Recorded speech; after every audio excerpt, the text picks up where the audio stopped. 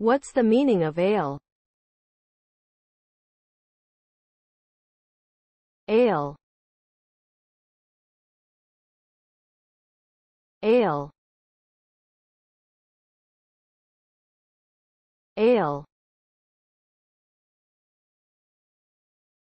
Ale. Ale.